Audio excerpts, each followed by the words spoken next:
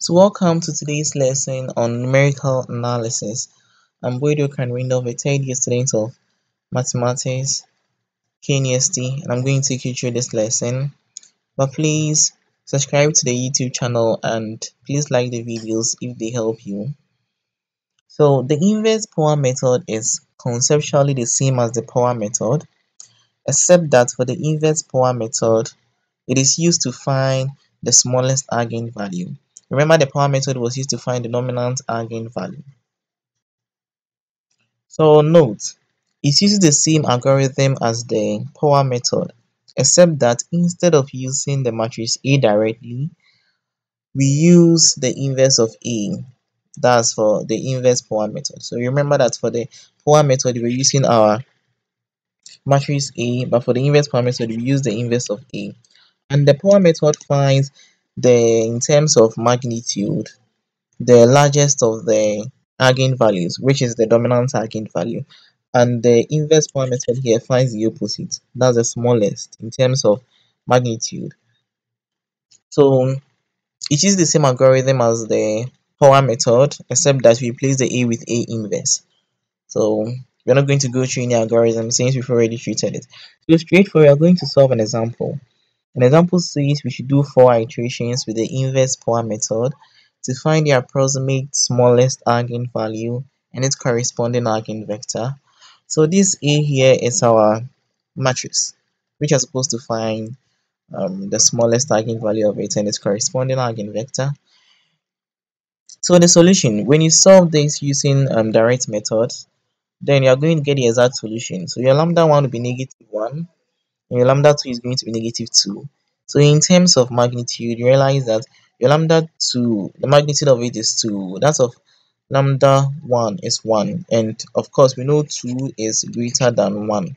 So meaning that this 2 is the largest, or is larger than this. So it's the largest of all our eigenvalue, and this here is the smallest. So when you're using the power method, it will find this for you since this is the dominant eigenvalue.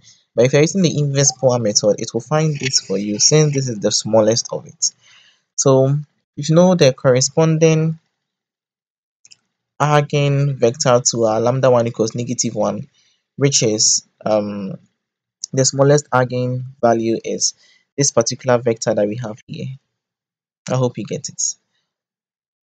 So that's the direct method. Let's start with our iterative process. So we have our A matrix here, but we have to find for A inverse because instead of using A, we use A inverse. So when you find the inverse of our matrix A, going through the procedure, we are going to end up with this particular matrix here, which is going to be the inverse of A. But remember, after that, then we do our iteration. And for our iteration, we always say we choose a certain S naught, that's our initial eigenvector, such that the infinity norm of our x naught is 1. That means the largest value inside is 1. And after that, for our first iteration, our x1 will be equal to A inverse x naught. Then our x2 will be equal to A inverse x1, and it continues till we get xn will be equal to A inverse xn minus 1. So that's it with the algorithm for the inverse power method. So simple. So with our first iteration, we first choose an initial eigenvector s naught such that the infinity norm of it is 1. So we chose this particular vector here to be our s naught. That's 1, 1. So you realize that 1 is the largest element you can find. The infinity norm is 1. So our x1 for the first iteration, we go to A inverse x naught, where this is our A inverse, this is our x naught, and this becomes our x1.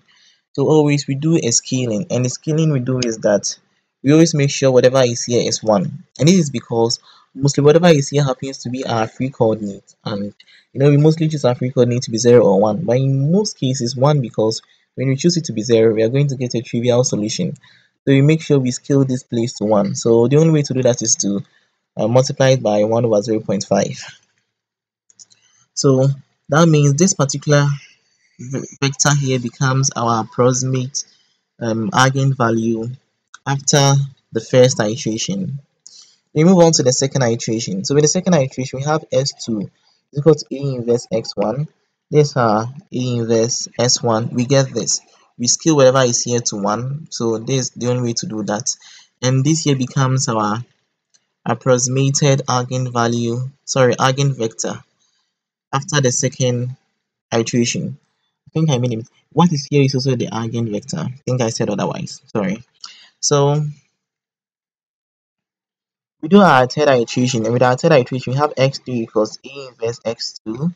So this are A inverse, this are x2 as we computed from here, and we get this. We have to make sure we scale this to also 1, and there's how to do it. So that means whatever we have here becomes the approximated eigenvector after the third iteration. Sorry.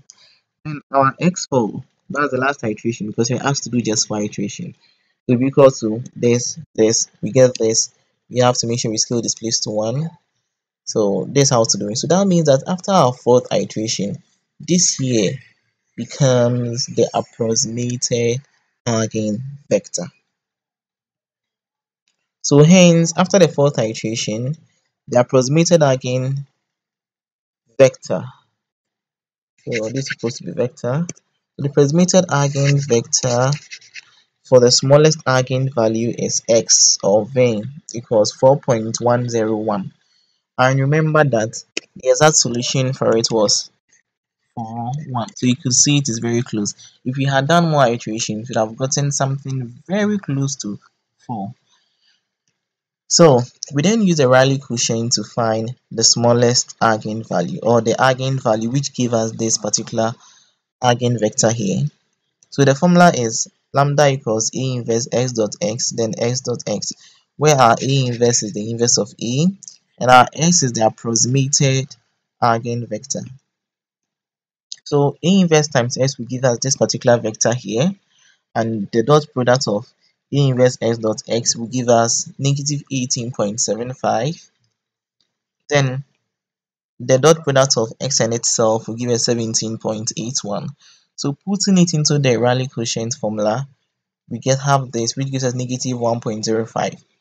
So you remember that the exact was, our lambda 1 was negative 1, then our corresponding eigenvector was 4.1, and with the approximation we are getting negative 1.05 and 4.101. So you could see that during our iterations we're able to get something very close to the exact, and the truth is that if we had done more iterations, then we would have gotten something which would have been very close to the exact.